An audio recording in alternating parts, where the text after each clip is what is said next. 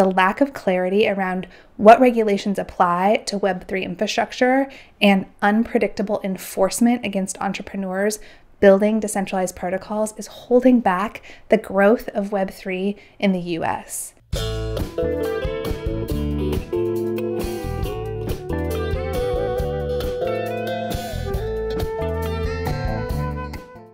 Hi, and welcome back to What Kind of Internet Do You Want? I'm Amy James, and today we're talking about the threat of regulatory uncertainty pushing Web3 out of the US. The United States has led the technology sector for the last 30 years. It generates as much annual revenue as the total gross domestic product of many countries in the European Union.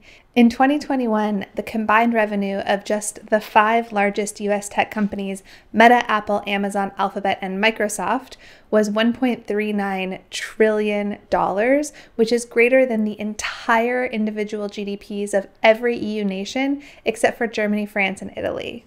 And while it's easy to assume this will continue, ongoing regulatory uncertainty, or worse, overly restrictive regulation and continued regulation through enforcement threaten this position. But before we start, please hit the like button and subscribe to the channel, and let's get into it. Ongoing regulatory uncertainty has already been pushing Web3 builders out of the US. I've been in the industry since 2014, so I've seen the waves of companies moving over the years. First, Zug in Switzerland was the popular destination, and then Singapore, and lately it's been popular to form protocol management DAOs in the British Virgin Islands, Caymans, and Panama. Although the US has led the technology sector for more than 30 years, that doesn't mean it's guaranteed to do so forever. When Sir Tim Berners-Lee invented the World Wide Web, he was at CERN in Switzerland, but he intentionally came to the US to advance the web's growth. The US has been the leader of both Web 1 and Web 2 because the regulatory landscape provided the framework that entrepreneurs and innovators needed to build businesses. But that's been changing. While the US was initially the leader of Web3 development, it's lost market share to India, China, Russia, and other emerging markets, dropping from a 47% share of the worldwide market to a 29% share since 2015. Web3 developer growth in the US is also slower than other countries, with the US increasing over the past 4 years by 200%, while the rest of the world increased by 300%.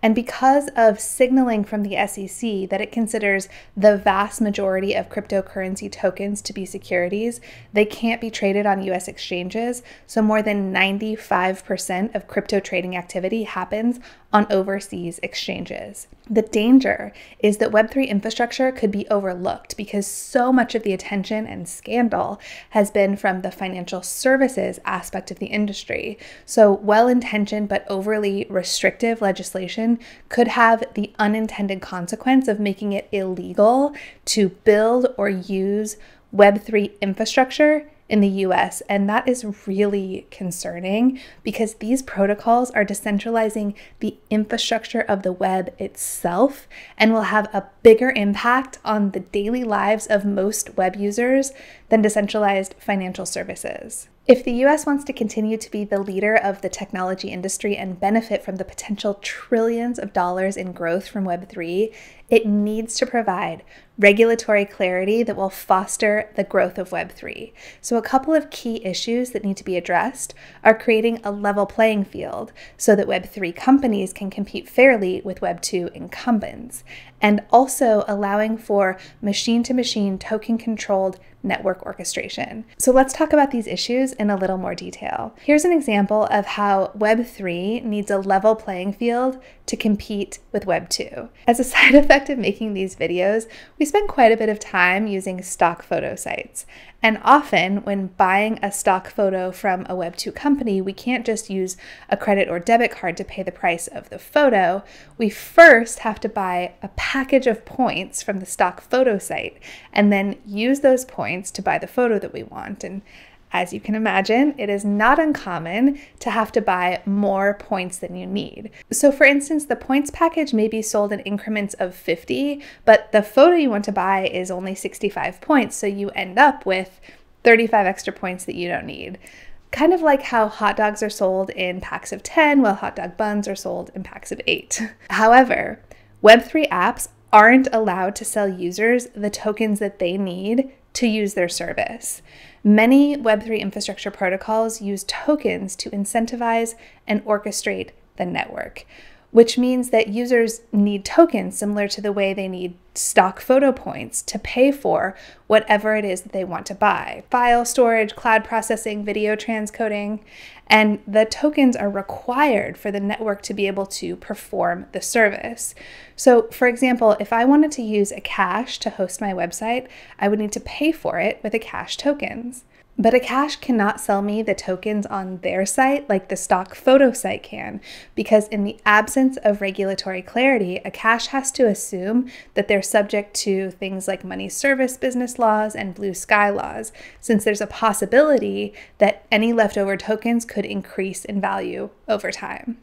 So that means that I first have to go to an exchange to get the tokens that I need before I can purchase web hosting services from a cache, which adds an extra step of friction in their sales process and also means that they can't offer the convenience of a subscription service. And this friction makes it difficult for Web3 companies to compete with Web2 incumbents.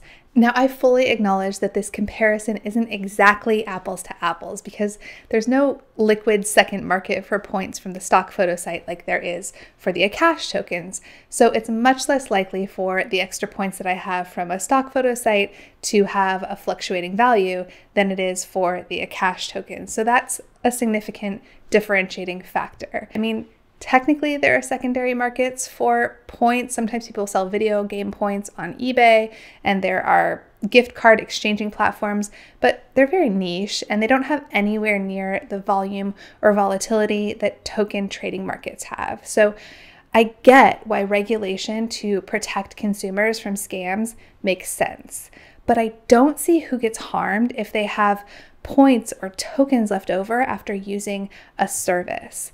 The reason that a cache can't sell tokens to their users while a stock photo site can sell points is that the Akash tokens could go up or down in value, while the stock photos points won't.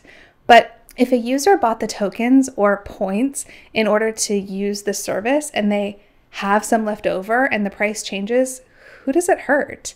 If the token price decreases, but the user has already received the service that they bought the tokens for, there's no real loss. Just like there's no real loss when I have 35 useless stock photo points left over.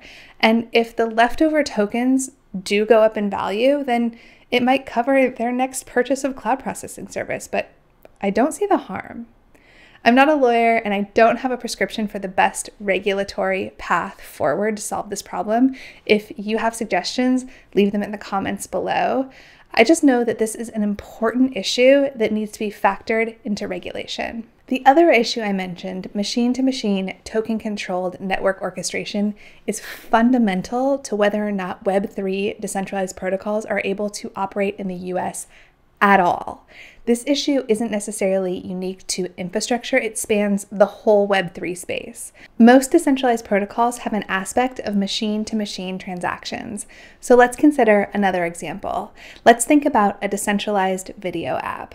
Although the front end of the app that users interact with would be very similar to the video apps of Web2, the back end of the app would be built using decentralized open source protocols rather than centralized proprietary infrastructure. So even though the user experience would be the same, where the user pays a $5 monthly subscription, the app would orchestrate the interaction between many decentralized protocols using tokens. So the user's initial $5 subscription would likely be paid in a value transfer protocol like Bitcoin, and then that Bitcoin would be exchanged automatically by the apps to pay for various decentralized protocols. When the user live streams a video, the app would need some live peer tokens to pay for the video transcoding. When the user leaves a comment, the app might need file storage tokens like Filecoin, Sia, Storage, or Arweave. Maybe the app itself is written as a smart contract and can deploy additional cloud processing when use of the app increases, in which case it would need tokens for the graph and a cache network. The point is that decentralized Web3 applications aren't possible without machine-to-machine, token-controlled network orchestration. And that means that regulation that lumps machine-to-machine value exchange in together with financial services that have user-owned wallets and know your customer registration requirements would prevent the use of Web3 infrastructure. The bottom line is that the lack of clarity around what regulations apply to Web3 infrastructure and unpredictable enforcement against entrepreneurs building decentralized protocols is holding back the growth of Web3 in the US. The inventor of the web browser, Marc Andreessen, has said that the significance of blockchain technology is as big as the internet itself. The potential ahead for Web3 is enormous. If the US wants to remain the leader of the technology sector, it needs to provide the industry with clear and carefully constructed regulations that promote innovation and foster its growth. And that's it for today. If you think that the US needs regulatory clarity, please hit the like button, subscribe to the channel, and share the video. You can find me at Amy of Alexandria and follow the organization at Web3WG. Thanks for watching, and I'll see you next time.